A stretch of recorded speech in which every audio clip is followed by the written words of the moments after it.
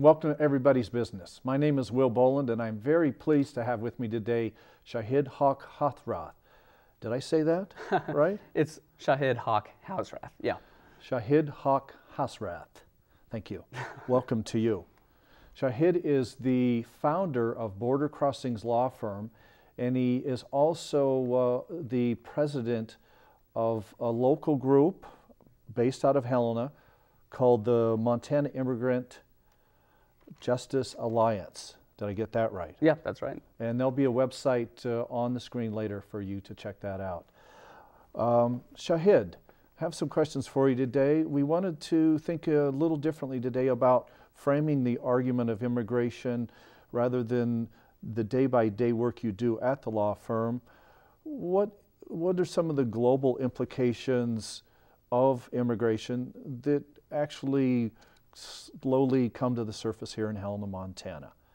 There was a report on NAFTA. Now, NAFTA has been, that's the North American Free Trade Agreement, for those people who are not aware of that. It's been with us for 20 years. There was a report out on that, and it was not positive. There's a couple of things that really stood out to me, and I wanted to talk to you about that a little bit. One was the trade deficit with Mexico has more than doubled.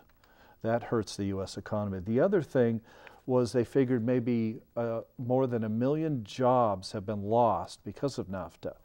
And the other thing I think that concerns you precisely is that Mexican immigration has more than doubled. Now, there is another trade policy in the works called the Trans-Pacific Partnership. This is concerning the Pacific Rim. A lot of the ideas are much the same as NAFTA. Because of what we now know that NAFTA has done to Mexico and immigration northward, do you expect to see the same thing from TPP, and how does that affect you locally in your work?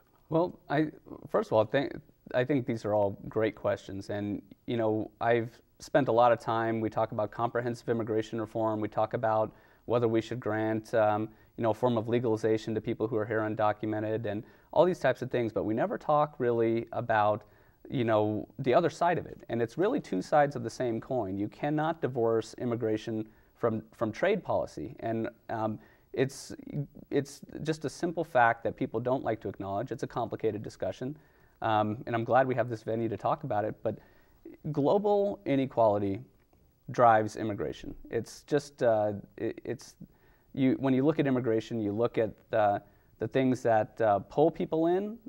You know, employers wanting low-cost labor. They want a labor market. They call it a secondary labor market that they can exploit.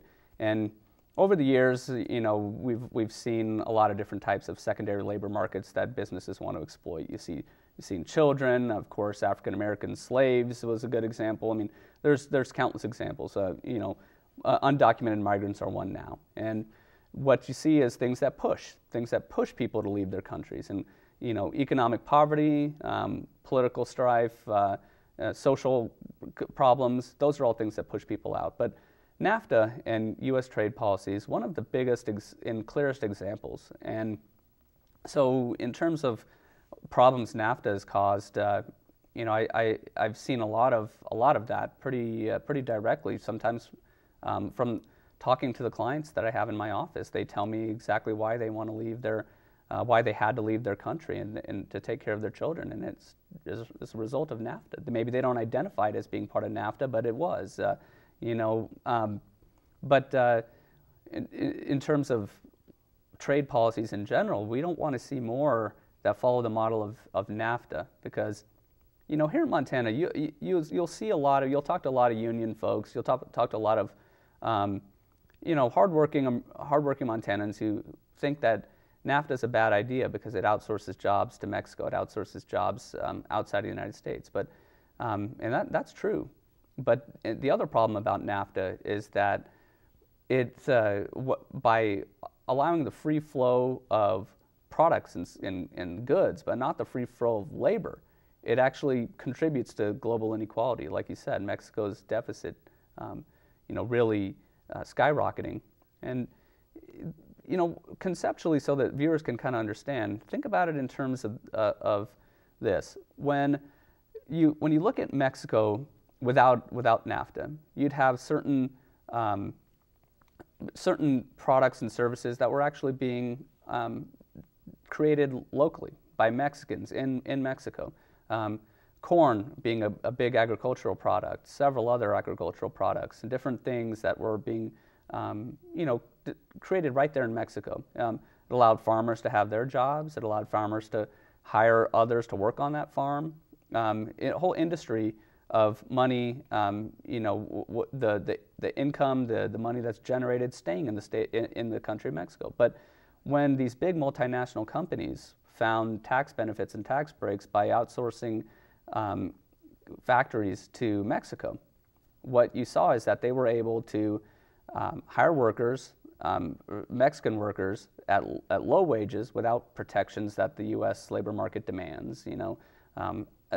Limits on hours, limits on safe working conditions, and limits on wages. So they're able to pay people very little, make them work very hard, and put them in unsafe conditions. And so Mexican workers can't tolerate that type of environment any more than anyone else. At the same time, the U.S. is flooding the Mexican market with products that Mexico used to create on their own. So subsidized corn, for instance. Yeah, that's a very good example. Mexicans getting their tortillas from the U.S. as opposed to creating them locally, and putting farmers out of business. So what do they do? Where do they find their jobs? How do they support themselves? And we share a border with Mexico. And people say, well, why can't people obey the laws, and why can't they, allow their families to starve? Why can't they follow the law, as opposed to just crossing this imaginary border, coming into the U.S. and finding a lot more options for themselves and their families? I think, in a way, when I debate the issue of immigration with people, the ultimate trump card for people who have families is, what would you do? What would you do if you had a family that you couldn't support, and you could see right over there, right across this imaginary line in the sand, you can have a better life for your family that you can't find in your own home country? And that's a big driver of immigration. And somebody gave me a good conceptual example too, and it's not the same thing, but it's an example of, look at eastern Montana and North Dakota with the boom in the oil fields, Bakken. Wages offered there are substantially higher. There are opportunities, jobs, wages. How many Montanans do you know of who have gone that route, gone over to that area to work for better wages for their family, better ways to support themselves? People flocking from all over the country. Many. It's just a little microcosm of the same idea. The idea is that when the economy has created a situation where there are factors pushing you out, right now we've got a recession in a lot of parts of the country that's pushing people out, and the Bakken is pulling people in. They're able to offer wages. They're able to, and it's working that way. They're immigrating to North Dakota. Exactly. If you can get paid 3 times more at a McDonald's in North Dakota than you can in a tiny place in Montana, you'll go for it.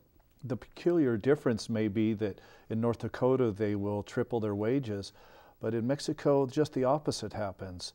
There almost seems to be a rush to the bottom. Wages are depressed, and people are forced off the land, forced to go into urban environments, slums, ghettos, poverty, and ultimately forced to go north to look for anything. Yeah. That's a big difference. It's peculiar that NAFTA would be sold as jobs when just the opposite happens. Yeah, but really the problem with NAFTA is that it contributes to global inequality. If we were to create a system where perhaps NAFTA existed, but on the other side of it, there was an immigration policy that allowed for the free flow of people, then people could then relocate where they needed to, and perhaps then things might equalize out.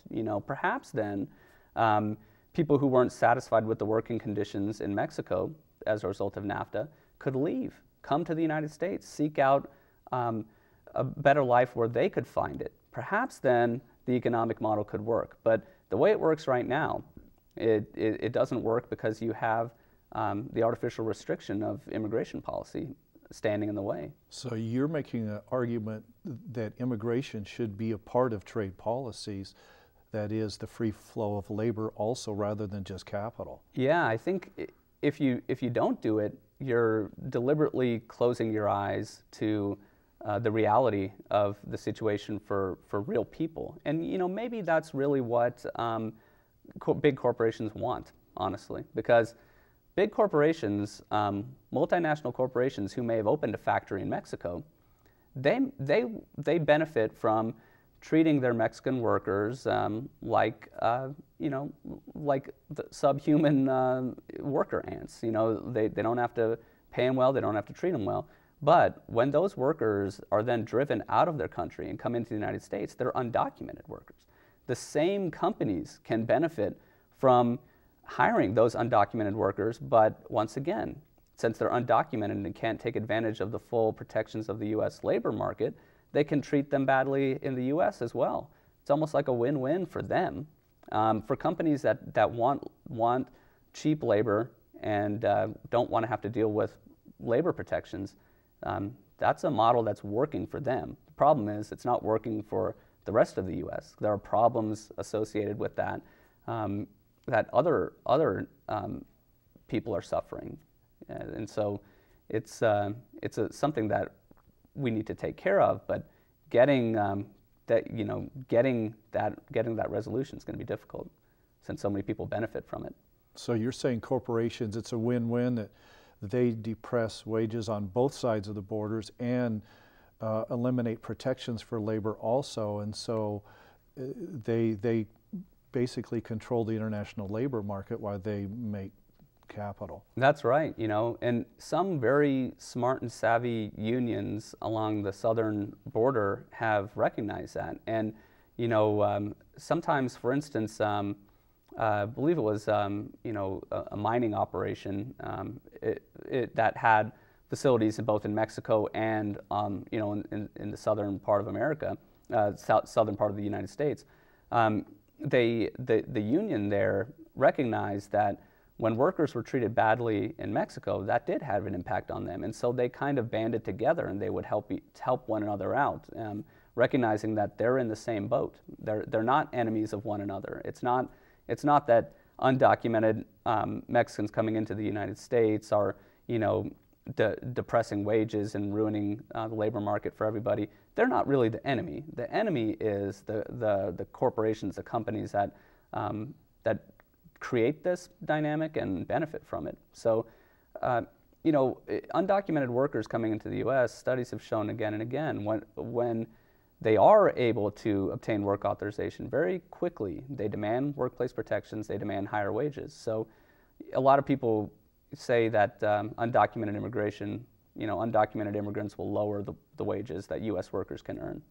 And that may be true, but the answer isn't to try to deport everybody. That's never going to happen. The answer is that a rising tide lifts all ships. If you provide benefits and protections to the undocumented workers, they will soon take advantage of those protections, and everybody will be on a level playing field. So, is it fair to say that the immigrants then are being scapegoated? There may even be an element of racism to it on a local level. Do you see people rather misinformed about it and blaming the victim?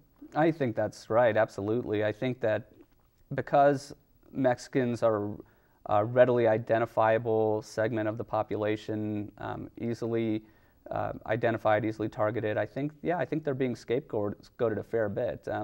And I think that they're being blamed for a dynamic that they, how could you blame somebody for coming into the United States to they're make a life helpless against? Yeah, but really, why not blame the U.S. immigration policy that doesn't create pathways for the average person to come into the United States, and so that makes them enter as undocumented aliens, as opposed to taking advantage of an immigration policy that would allow them to some pathway to come in legally. So, do you feel that's part of your mission with the Montana Immigrant Justice Alliance, to educate people as to the problem and stop the scapegoating? Yeah, absolutely. That's a big part of it. In fact, that's a part of our mission statement. Yeah, and you can read our mission statement on the website. But educating the public about contributions that immigrants have made to the community, the fact that immigrants aren't to be scapegoated, but actually are have historically been immigration has been a very important part of our country's history. And the only difference nowadays is that immigration policies become more restrictive. The ways to come in legally have become far fewer. At the same time, NAFTA has created global inequality, driven more people to come into the United States illegally, and our immigration system hasn't adapted to that reality. It hasn't adapted to that by, ultimately creating more pathways for people to come in legally and resolving it, or changing the way NAFTA works. But you can't have it both ways. You can't, create such inequality that people need to come into the United States, and then at the same time provide them no way to do so legally, and then shrug your shoulders and wonder why we have so many undocumented immigrants in the United States. Just flat out faulty logic, faulty reasoning. It seems to be a formula for disaster. Yeah, and that's what we've seen, and so we talk about the solution in terms of comprehensive immigration reform, and that's a good solution. And I think sometimes people's frustration with immigration reform is, okay, we pass, say, a legalization program for people who are here without status right now, but then what happens when we don't solve NAFTA and people still keep coming in, So the answer to that is that any immigration reform policy has to be done very carefully, and has to not only legalize people who are here without status now, but it also has to reform the options, the types of visas that are available, make more available for people who are in unskilled labor groups, so that they can still come in even if they don't have immediate family members here right now. So, right now, if you're an unskilled worker and you don't have immediate family in the U.S., you're not getting in. There's no way for you to come in. There's no line, there's no option, there's no pathway. And that can't work when you're dealing with a country that shares a border with us and has extreme poverty right now. So there needs to do better on that. But well, in the last couple minutes we have left, could you talk about how the law firm tries to address some of these issues? Because I think in a nutshell it seems that people come here for a better life for reasons that are embedded in U.S. trade policy, and so there's something fundamentally that has to change. How do you hope to do that here in Montana? Well, every client of mine that I talk to, I hold free legal clinics oftentimes. I've done a lot of in Bozeman and West Yellowstone. We're planning to do some in Billings, and I talk to my clientele. I review their entire immigration history, what brought them here, why they're here, what they do here, and oftentimes I find that they may have options available to them that they didn't know about, and I really just try to see what I can do to allow them to utilize the restrictive immigration policies that we have right now, but to utilize them however they can to level the playing field, get them a work authorization card, get them a green card. I've encountered people who, believe it or not, are U.S. citizens, but they didn't realize it because they had parents who, for instance, often crossed the border from U.S. to Mexico, and one person was born in Mexico, but her father had spent enough time in the U.S. that he was a citizen and transferred it to her. So, really, I try to do what I can to help people and reduce the inequality that they experience when they're here undocumented. Well, Shahid Hasrath, you are fighting the good fight. Really happy to have you here today. We're out of time. Maybe we can have you back again. This discussion can go on forever because obviously there's bigger issues at play here with the new trade policy around the Pacific Rim that's probably going to have the same ramifications that people like yourself will have to deal with here. And so we'll see how this goes in the future. But right now, locally, you're you're doing good work here, and it's a pleasure to have you on today. Oh, it's a pleasure, Will. Thanks a lot. It was a very, very great discussion. Good. Nice to see you, and nice to see everybody out there. This is Will Boland for Everybody's Business, and we'll see you next week.